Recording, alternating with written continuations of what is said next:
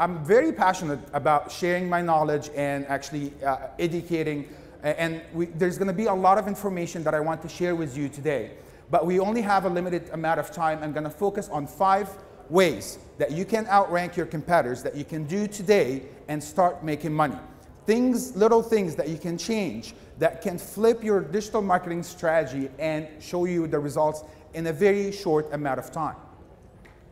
So my first question to you guys, what is the best place online to make new business and find new leads? So you can shout at me. Wherever your customers are. Wherever your customers are. What else? Local directories, social media, right? Some of that stuff. All right, so let's put some numbers to this question.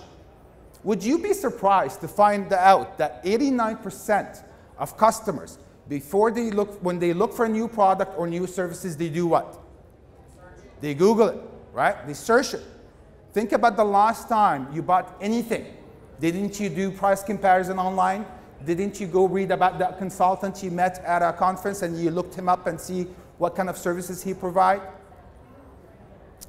The second number is really good. This case study is from about 2-3 years ago. I think it's about 85% of us do not go to the second page of Google if we don't find what we're looking for. What do we do if we don't find what we're looking for on the first page of Google? Change the search criteria, right? We get more detailed. What is exactly that we're looking for? And why do we do that? Right? We have that belief in the back of our heads that if it's not on the first page of Google, it's not good enough. Do you agree with me? Yeah? Okay. So why do you expect any difference from your clients? If you are not on the first page of Google, they simply will not bother to find you. It's the first page or not. That's what we're facing today. And the 5 stages of learning that I'm going to walk you through is going to get you to that point. The most important number here is that 43% of all searches happen on Google. That's like bazillions, if that's a real word. Have a local intent. What does that mean? When we search for something, we usually know 2 things.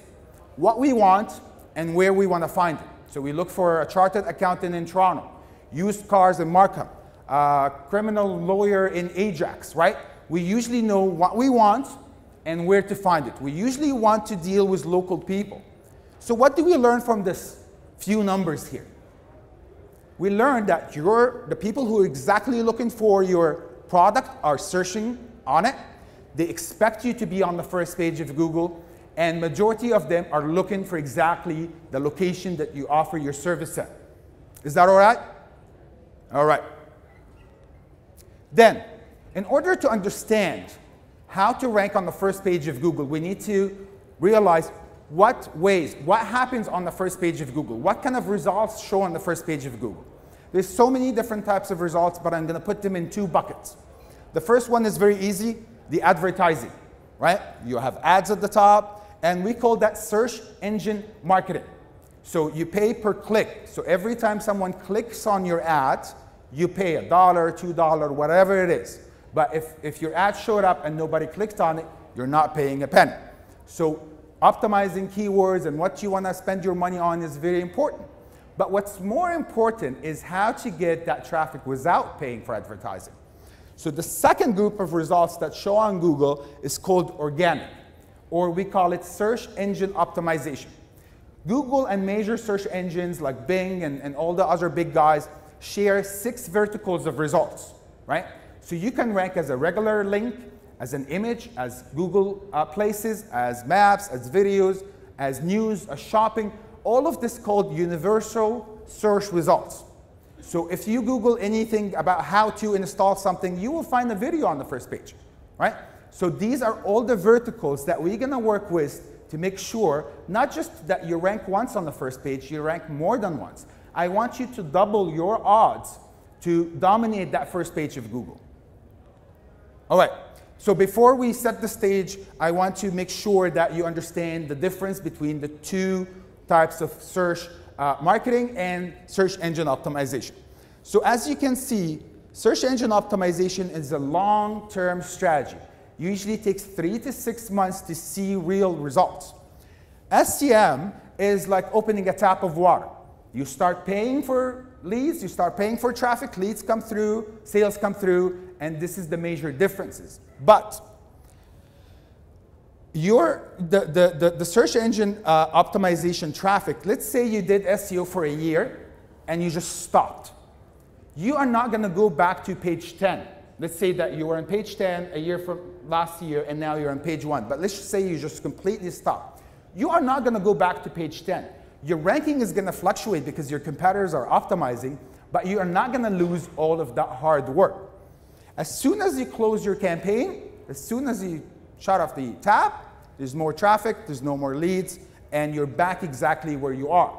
There is a lot of misconception around paying Google will impact my organic ranking. That is absolutely wrong. There's two different divisions of Google, and your paid advertising does not impact your organic listing in any way, shape, or form. So just make sure that if anyone tells you this, just tell them you're wrong.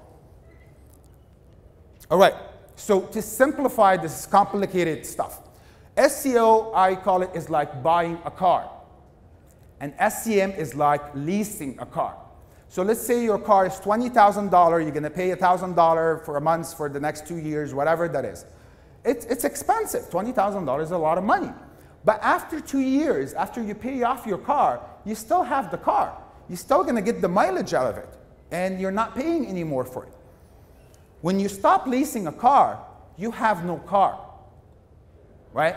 But it solved an immediate problem. This is my high season. I want traffic now. I want leads now. So I go with SEM. There is no wrong or right way to use a car. You just have to choose what's the best for your business. I usually recommend for all my clients is to do a hybrid strategy. You got to do SEO ongoing for whatever you offer. No matter what you offer, there are people looking for it. And if you're not going to see this result in the first 3 to 6 months, you're going to see it a little bit later. But once you're on the first page of Google, you're really laughing. And for SEM, only use it in your high season. You know when is traffic. You know when there are people looking for your services. We did a lot of case studies with Canadian Tire, and some of the results we found that seasonal traffic can impact your conversion rate by 300%. During your high season, people tend to make this move 300 times more, right? So make sure when you spend money, you're not spending money across the year, you're only spending on your high season. All right, so let's address the pink elephant in the room. Does social media impact your ranking? If I spend more time on Facebook and social media and all of that stuff, is that gonna help me rank higher? If you agree with me, lift your hand. Yeah? All right.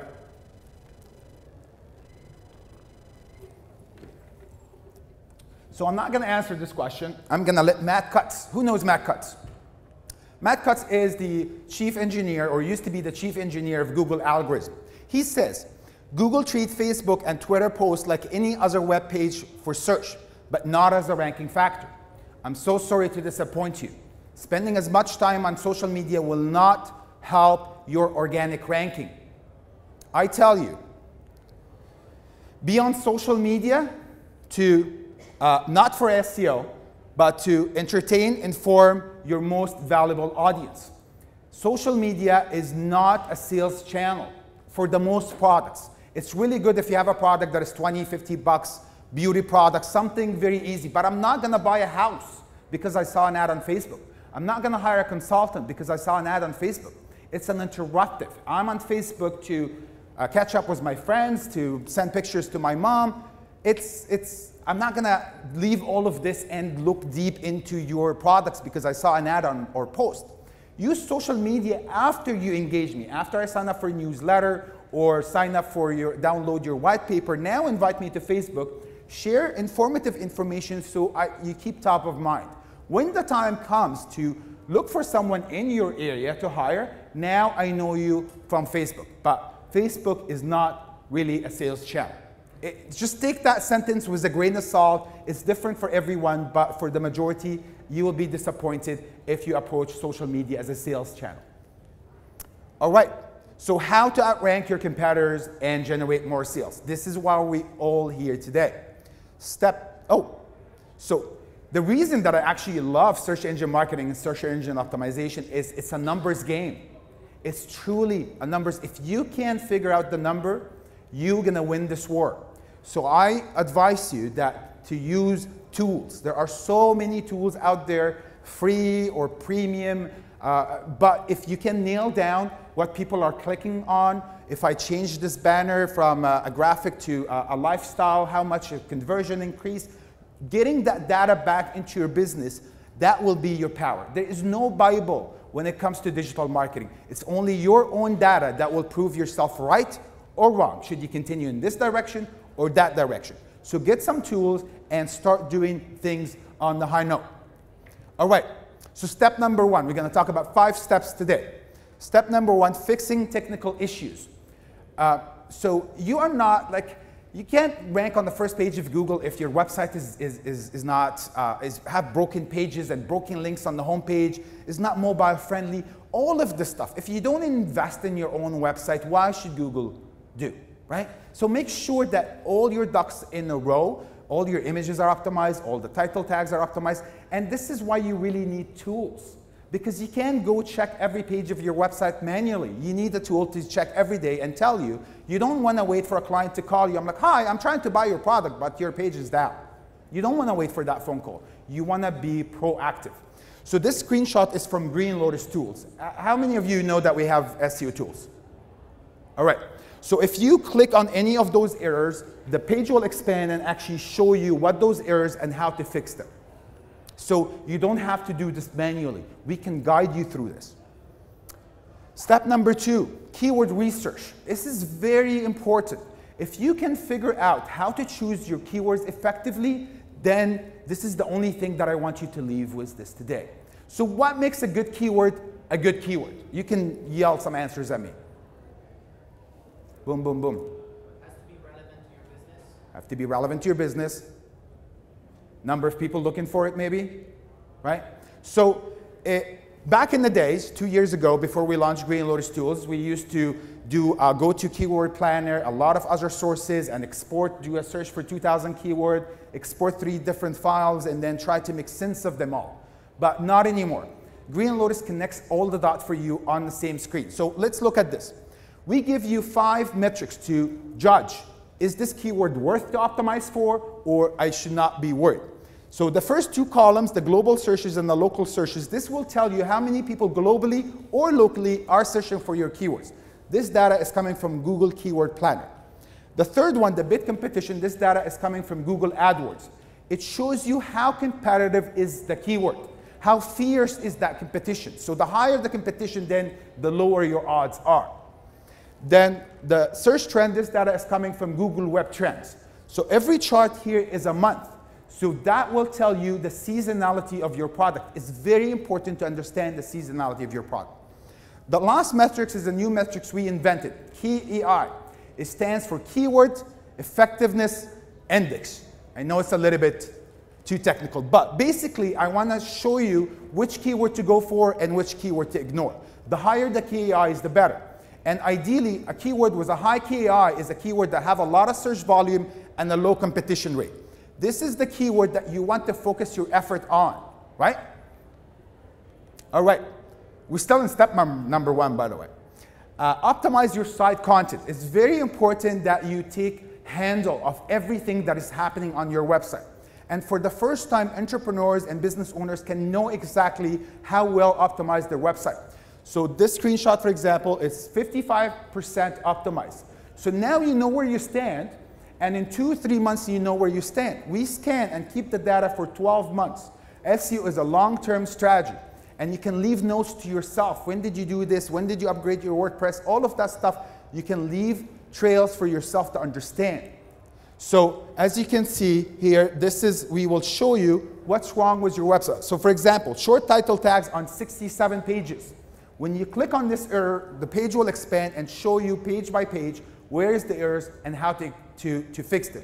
You can export them, you can give them to your web developer or content manager to edit them as well. So let's just make SEO easy, because the biggest fear of SEO for entrepreneurs is that they don't know how to handle it. They don't know where to start. So they prefer to ignore it. I don't want you to ignore it. I want you to win online. Step number 2, look at that. Spy on your competitor. It's very important to spy on your competitors. Why? Because those competitors of yours that are ranking on the first page of Google are ranking there for a reason. It's not just because they're old or they're famous. There are specific indications that can tell us why they're ranking on the first page of Google. We need to figure out what are those factors, what are they doing right, and do it better. It's okay to copy a little bit of your competitors, not copy text and images, but to copy the strategies that they're doing. So this is all the off-page factors that determine your ranking on the search engines. And as you can see, I love apple-to-apple comparisons. You can pinpoint where you're lacking and where you're winning. And again, this is also a screenshot from the tools. Spy on your competitors. Wow, I did spend a lot of time doing research and using your tools, but I might be missing something. So we have another tool that you simply write your competitors' keywords and you can see what's going on. We check ranking on all 6 verticals. So those are the 6 verticals. We'll tell you if you or your competitor have ranked as an ad, image, videos, news, places, and shopping. It's vital to know where you stand against your competitors. And again, we keep the data for 12 months. So if you rank on page number 10 now, and after 3 months you're page number 5, you still haven't seen any results on the front end of traffic. But at least you have an indication that you are moving in the right direction. Don't give up. You moved 5 pages in 3 months. Keep at it. And that's where most entrepreneurs quit, because they don't see results immediately. But if you have factors that tells you you're moving up or moving down, it will give you the motivation to keep going. And this is what I was talking about. We have a tool where you can put your competitor's website. Our tool will go scan the competitor website and tells you what are the most used keywords in his website. And we will present you with the same amount of data so you can evaluate, is this a good keyword or a bad keyword? You might be missing some of those keywords when you do your keyword research. So it's always good to keep an eye on your competitors and find out what are they optimizing for. Step number 3. This is about 70% of the factors that determine your ranking on search engines. With SEO, we put it in 2 piles. Some tasks are called on-page SEO, and some tasks are called off-page SEO. On-page SEO is what you have to do on your website, optimizing your content, fixing the title tags, all of that stuff. Off-page SEO is what builds your domain authority. So why would Google rank a specific website on the first page? Because it's popular. Or in other words, it's trustworthy. Google wants to deliver the most trustworthy and popular information to their customers, right? But think about it this way. If a celebrity talked about your product, right, you all of a sudden become famous. We are famous by association. The same thing goes online. So let's say I'm an accountant and I wrote an article about HST. It's very informative. And at the end of the article, I say, for more information, click here to see the government website and more data. In this case, who is more authoritative, my website or the government website? Government? We all agree on the government? Okay, right on. So you're right. So we want to reverse engineer this process and make people talk about us, make more people link to our stuff. And we gotta do this more effectively. It's not just telling your friend, can you link to me? No, we gotta use some tools. We gotta use it. You got to share your news and updates effectively with the world. So how we do this? First, search engine submissions. It's very important if you have a new website to tell search engines that you exist. So submit your website and make sure that they index all the pages on your website, and they will tell you if there's any errors or pages are not indexable. So it's very important to know what search engines are they seeing you or not, just as a step 1. Local directories. We saw that 40% of searches are local. This, out of all the presentation I'm going to do today, could be your quickest win. If you can optimize your local listing online, you can outrank your competitors a lot faster. There's something called NAP, and you have to have a consistent NAP. What is a NAP? NAP stands for name, address, and phone number. So your business across the web should have a consistent NAP. So if your address is One Young Street, and in one website you wrote it One Young ST and another One Young Street STRET, right? Those are different. So make sure you claim all your business listing online. They have the same business name, the same address, and the same phone number.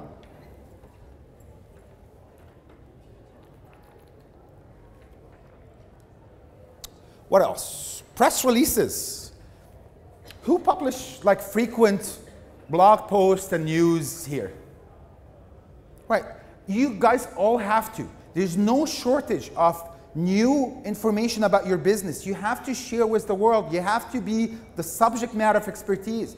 People don't hire salespeople. People hire people they trust. And how to build that trust is providing helpful tips, news updates, all of this stuff. I have to see you not as a salesperson. I have to see you as a subject matter of expertise.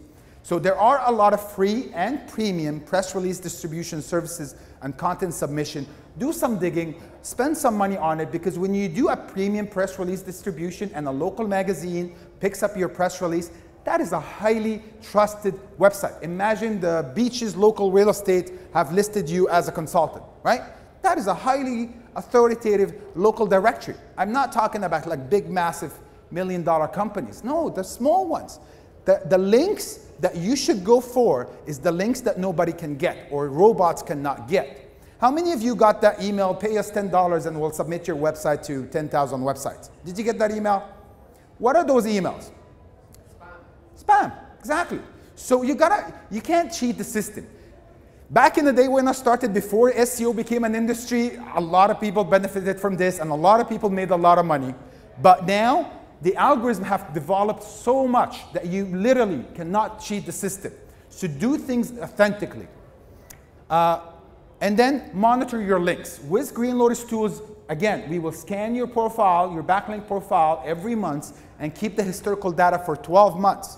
So at the end of 3 to 6 months, you can tell, this is the results. I had only 20 links. Now I have 200 links. So you can keep an eye. So you can't just, your efforts are not just wasted on the air.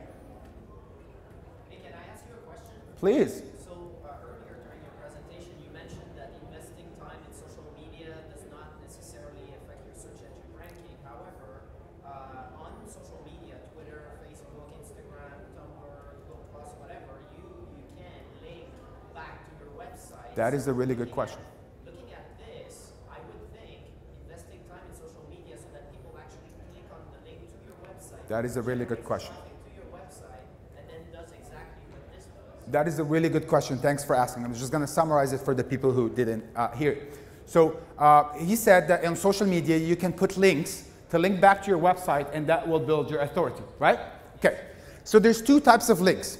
There's a link called follow, and there's a link called no follow.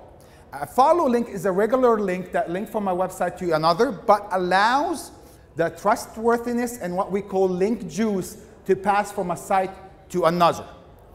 And that's the regular type of link. The no follow link acts the same way, still links you to another website, but does not allow any of the link juice or the trustworthiness to pass. And all links on social media are no follow. And do you know why they're doing that? Because they don't want people to spam the system. So if you post 100 links a day on your social media, it's not going to impact in this matter whatsoever. But again, you're posting to inform, educate, and entertain your audience on social media. Don't do SEO on social media. Only do social media on social media. All right? Did I answer your question? Thank you, yes. Awesome. Step number 4, local listing. Again, this is your quickest win. If you leave with nothing today, I want you to focus on this. Because how many of you are local businesses, want to deal with local people? Right? Yeah, the majority of people in the room. So, claim your business online, all of them. Sometimes Google have your business online, but is not verified because they got the data from Yellow Pages or another data provider. So just Google your name and make sure that you're actually the owner of those business listing on Yelp and Foursquare, all of those. I want you to go one by one and make sure that you claim the ownership of your listing, because by doing that, you're telling Google that first, I'm a human being, second, I'm alive and I care about my business. Have a consistent app, we talked about that. Optimize your location and listing pages. This is very important. Do not confuse search engines. If you have multiple locations or multiple services, have a dedicated page for each location you have. If you have 2 addresses and 2 phone numbers on the same page, which one, right? Try to help search engines to understand and identify you with just a consistent app. So make sure if you're a realtor and you have multiple listings, make sure that each listing have an optimized individual pages and so on and so forth. Encourage reviews online. This is what we call the sentimental analysis. So this Google gathered their sentimental analysis from Google Maps, from Facebook reviews, from Foursquare, from Yelp, from all of those people. So encourage your customers to leave reviews for you. There are ethical way and there are non-ethical way. I recommend you to offer the ethical way. And don't scam the system, don't do emails and just give yourself reviews, because Google knows that this email that you just created have no past for it, right? So they will start thinking, are you trying to spam us? And if they said yes, you will be in trouble. Encourage real people, happy customers. Give them a $50 Starbucks review or something. I'm like, were you happy today at my business? Did you like the service we offered you? Like, awesome. Would you like a $20 Starbucks gift card? Oh yeah, what can I do? Like, post a review for us. It's that simple. And this is a little bit advanced. There's something called H-card or micro formats in general. And the way we use micro formats is to identify certain copy on your page. So there are micro formats for business addresses or reviews or recipes. It looks exactly the same on the front end, but on the back end, it tells Google that this is an actual business name or this is an actual phone number. So for example, let's talk about our beloved celebrity, Paris Hilton, right? So if you have Paris Hilton on a web page, is it the celebrity or it's an actual hotel in Paris? I'm simplifying it a little bit, but if you use micro format, Google will understand that this is an actual hotel. It's not, we're not talking about the celebrity here. So Google it. It's not really that difficult to implement. If you know a little bit of HTML, this can get you a long way. Step number 4. Now we talked about the ethics of SEO, how to really optimize the core web pages of your business. Now I'm going to take you a step above, how to dominate the first page of Google. It's very important. I don't want you to just get 1 result on the first page. I want to get you 2 and 3. I want you to be ranked as a regular listing, as a local map, as an image, as a shopping, all of this stuff. The more real estate you take from the home page, from the first page of Google, the more clicks and the more leads you have. And anything that appears different than that blue link and copy, so if an image showed from your website or a video or a press release, anything that looks different than that blue link, get like double and triple the click-through, because your eyes automatically get drawn to that video. I want to watch. I don't want to read. Just tell me what it is, right? So you can click on that video right from the first page of Google. Wouldn't you like to have your product demonstration video rank on the first page? Right? It cuts all the steps.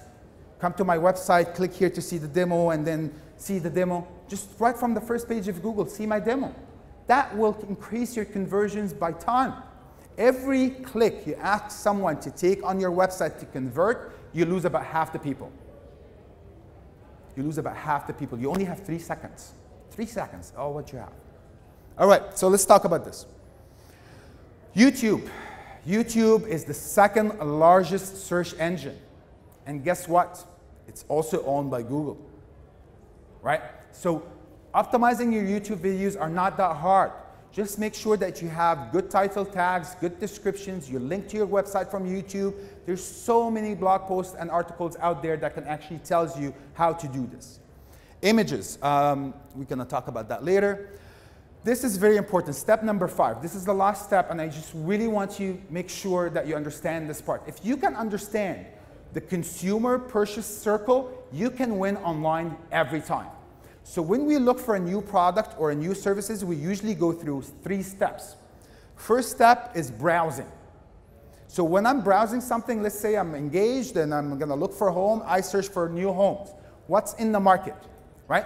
And then I started to know something else. I wanna leave actually a markup. So I look for new homes in Markham, and then start what? Comparing. And when I actually know what I want, my search will be new detached homes in Markham for sale from 400. Just an example. Your decision making is a very long tail keyword. So the very narrow keywords, we call them short tail. The long keywords, we call them long tail. I always want you to optimize your products for the long tail. Because when you optimize for the long tail, you already have the short tail in there. But if someone searched for exactly new homes for Markham or new detached homes for Markham for sale, and that's what you have, the likelihood of you outranking your competitor because you're optimizing for this keyword is a lot higher. And guess what? This is the exact product you offer. So why wouldn't you? Right? So forget ranking for just kitchen design. Like that doesn't mean anything, right? Focus on the very specifics of your business. All right. 50% of all search mobiles lead to a conversion. Look at the last time you looked for anything online on your mobile. You wanted to get location, you wanted to call someone. Mobile is very important. Every year we actually say this is the mobile year. It's been consistent for 5 years. And next year is where mobile searches will overpass desktop traffic. Mobile is off the hook. All right, step number 5. When you spend your money online, spend it wisely. I don't want you to send traffic to your homepage. I did not see your homepage, but your homepage is the worst page of your website. You have everything. Look at me, our Facebook, and this and that. It's not helping. If you find me organically without paying for this, go ahead. But if I paid $5 for you to come to my page, I want a concise view. So this is a landing page. You only have 2 conversions. It's mobile optimized. And this is from a product that we're launching. I'll tell you a little bit about it soon. So I hope that you learned something today and to understand that everything is marketing. I'm sure that your product and services are fabulous, are wonderful, but if I can't find it, how good it is. It's very important to make yourself findable.